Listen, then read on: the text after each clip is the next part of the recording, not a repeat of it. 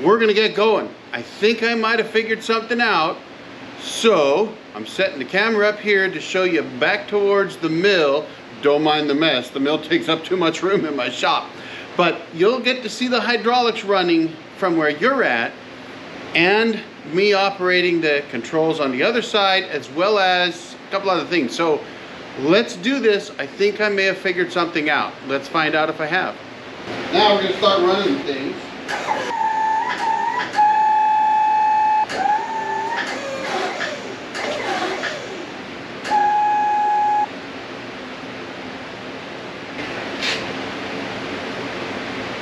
Folks,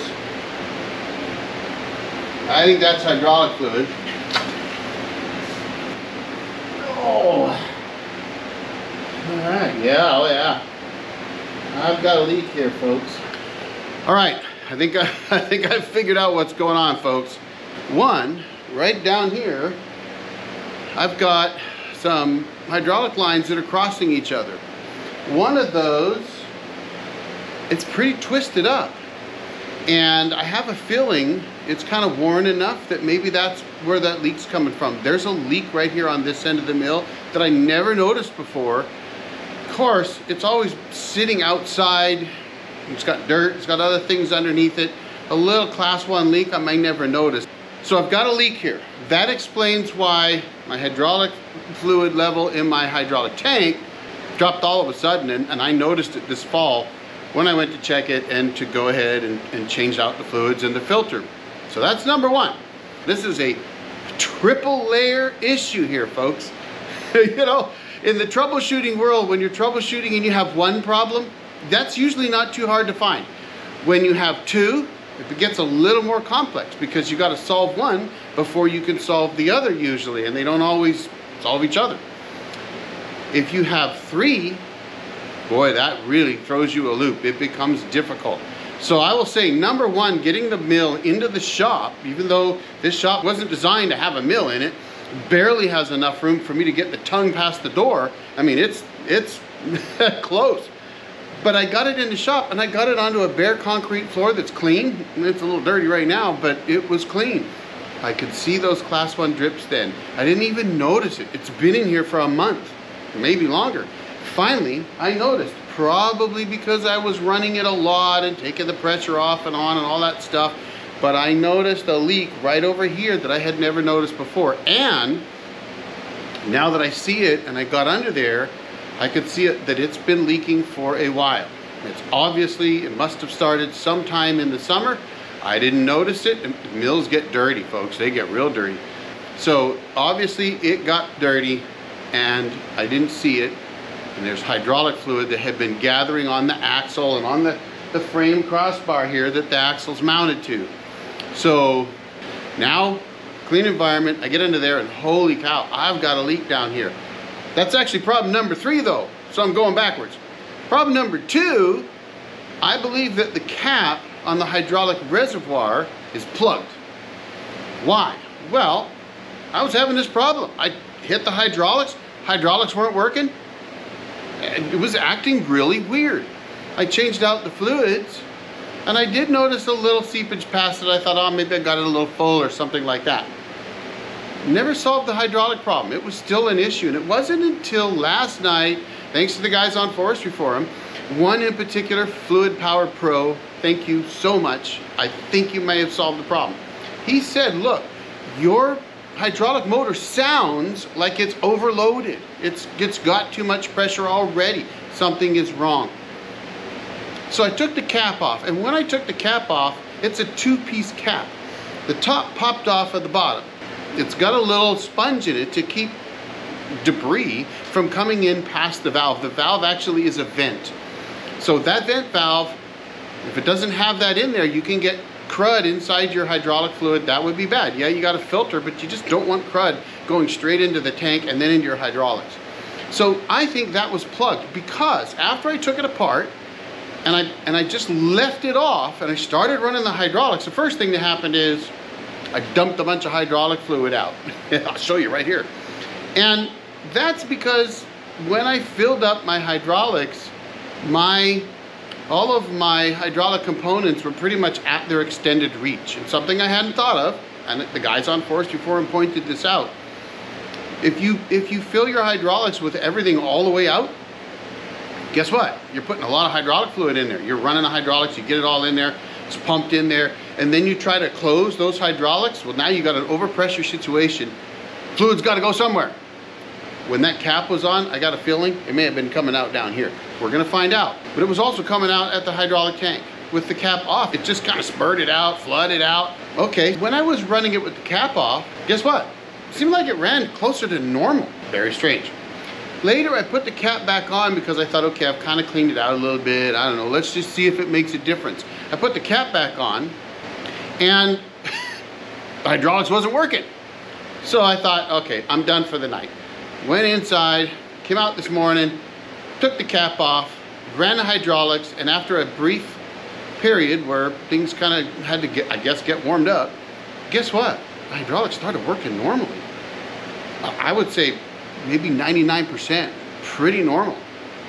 Okay, so the old brain working here says, if you did this and it improved things, it's probably one of the problems, one of the main problems. Now, the only issue I had past that point was my battery was getting drained, because even though I had it on a battery charger, even at 10 amps isn't enough to keep up with this hydraulic pump. So, and I don't want to run a motor in here, I'll smoke myself out. So I decided to go ahead and just cut it off, stop, give it a minute, let the battery charge up a little bit more, and then run it again. But in the meantime, I decided to clean some things up, and then I noticed the drips here. The rest is history, folks. And by the way, number one was on the head. There's a little brass / copper block. It's on the head, and the head rides back and forth. When you want to be able to run your hydraulics, the head has to be at the tongue end of the mill where that power bar is. Those have to touch. Well, mine had been getting worn out. They do. In 500, 600, 700 hours, they start to get worn out. So you got to replace them. No problem. I got a new one in and I replaced it, and I think I've solved that issue. James over at Woodmizer in Wood Village asked me to tell you this. When you put those new blocks on, they've got a bracket that everything mounts to, right? And that mounts onto the orange head of the mill. It's black bracket, orange head. Those have to be lined up nice and square. You want that bracket square so that that little brass copper block, which has some springs, it's got like plungers on it, you want that to hit that copper power bar flush, flat against it. You don't want it to tilt left or right or up or down. So you want to have everything nice and square so that the springs will push it square into that block. Everything seems to be working good. I just need to get this battery charged up, and I may even open the door and run the motor in here and just see what happens. So give me a minute. Let me see what happens. Let's start her up.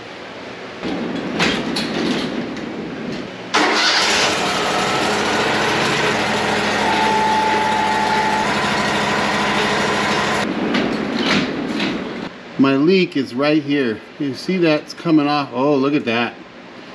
So I'm thinking something's come loose right here. Maybe a connection, or somehow it's got a hole or something. I don't know, but that's leaking. So we've got a leak there. So I'm gonna have to figure out where that leak is. So it's possible I can just tighten this up, but you know, it shouldn't do that. It shouldn't do that. I don't know why it would leak. So that's a little odd. I could try to tighten it up, see if that works, but my guess is that might have to come apart. So I need to put my charger back on the battery. I need to let that go the rest of today, I think, and just give it a good, 24-hour charge, and then come back out with a full battery, check my leaks, and then look at, I don't know, I might just tighten them down. But I'm gonna confer with some folks first, and then kind of get an idea what they think, and then we'll go from there. But I will say that when I took the cap off, hydraulics ran better. There was one period where they kind of started to lag again a little bit, not sure why. Hopefully can come back in here tomorrow, fix these last couple things. If I can't get it fixed, guess what? There's a hydraulic shop down the way. I can point it out to them. Hey, I got a leak here. This is what it's doing. Things were working better once I did this, and maybe they can help me solve it. So, all right, so I'm gonna do that now, and it's gonna be like this.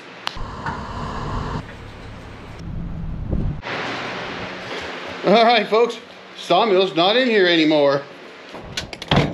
And here's the mill. There she is in all her glory. And look, what do you see? See that? Shiny new fender. I had to do it, folks. I just had to do it. All right, there she is. It's gonna need some work. So get it into the shop to get my hydraulics sorted. Unfortunately, I can't show you how I'm gonna fix them because I'm not gonna fix them. It got to that point, but all right, folks. I think we've got it. So one last leak to fix. I'm gonna get to it right now. Stick with me. Let's get her done. All right, this little guy, it's basically a two-way valve. I think they call it a sequencing valve or something like that. So I got to put this on. It's going to be fun. Okay, all right, folks. Not much fun down here. Nice. That wasn't the plan.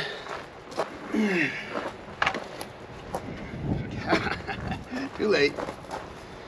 I'm expecting that. No pressure on it now. All right, now that I've averted a natural disaster. Holy cow, I didn't expect that, and I guess I should have. You know, I use shops once in a while to get things done that I can't do myself because I'm just busy. And I tell you what, I paid that price here. It's a tricky spot, folks. Kind of doing it upside down, right side up, right and wrong, and around in every other direction. Oh, there we go. All right, so let's see if we can convince this guy to go back on. This guy back on. All right. I think I've got some hydraulic fluid on my glasses. Definitely got some on my hands, on my shirt. I didn't get very much on the ground. Thankfully, I caught it with the cardboard I had down there. You know, I just wasn't thinking that I had everything up to its, you know, pushed up all the way, which meant there's a little pressure on that. So when I popped off that line, she just spurted like an artery. Not good, but guess what? We got it fixed. 2 sequencing valves, 1 pump motor, 1 contact block, well, a filter, oil, and a cap. But you know what? We got it fixed. We really just had those 3 problems. The contact, that block was bad. It was just, you know, it was just worn out. It was working, but it was something I needed to fix, so I got it fixed. The pump motor was the real problem. That was bad. I think it's just got a bad set of brushes. We're gonna find out. And 2 sequencing valves. One of them maybe was already cracked or it was leaking anyway. And then the shop I had do the pump, tried to tighten it up. It cracked that valve. The other one started leaking. I suspect they did the same thing. I'm not gonna blame them for it. I'll be honest with you, I might've done the exact same thing. So note to you and me, don't over tighten the fittings that go into those sequencing valves. If you do, those valves are hollow aluminum. They will crack. And when they crack, they leak. You gotta replace them. I think with shipping, it cost me 90 bucks each valve. First one, then the other. Had I just got them both at the same time, maybe the shipping would have been a little less. But I think the pump motor was about $280. I got a spare pump motor now. Once I replaced the bushes, that I also bought, I think those were 70 bucks or something like that. They weren't very expensive. I'm gonna drop down below what they were, maybe 25 or 30 bucks. So right down here, right now, I'll put it there. So we got it fixed. Now I'm going milling. I haven't actually put anything on the mill in months now, so it's time to get to it. And I don't know if you can see it, but on a mill, there's a new laser, and I still need to adjust it. That's why you haven't seen that video. I know some of you are waiting for that laser video, and Apenex, I'm sure they're waiting. Thank you, Apenex, for your patience. It's been a crazy year, and Apenex sent me that laser back at the end of the fall, beginning of winter, and I expected to get that on and get it done, and then we ran into, well, winter for one, and I don't normally put my mill in the shop, but if you saw, I ended up having to put it in the shop, and then I had hydraulic problems that I had to get fixed, and I've got some back trouble. took me a little longer. I'm sorry, I'm a busted up old jarhead. But anyway, folks, wind's picking up. I gotta get going. I gotta go milling. So y'all have a great day. There's a lot more coming. I appreciate you being here. And do me a favor, hit that like button. I really appreciate it if you do. And if you're not subscribed now, I hope I've earned your subscription today. Y'all have a great day. The old Jarhead out.